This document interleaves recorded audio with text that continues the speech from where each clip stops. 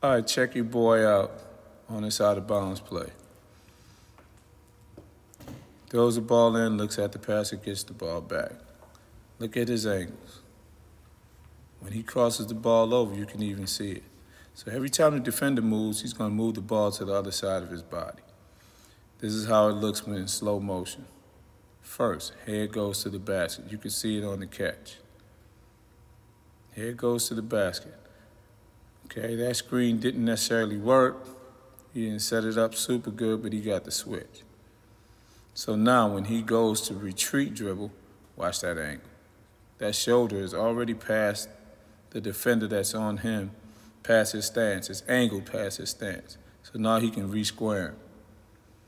Every time he jumps the ball, he's got another move. He's going to move the ball to the other side of his body. You're checking it out, you'll get it. And then you can break rhythm and do the same thing, and you'll be wide open. Bigs on smalls never work if you understand how to attack these angles.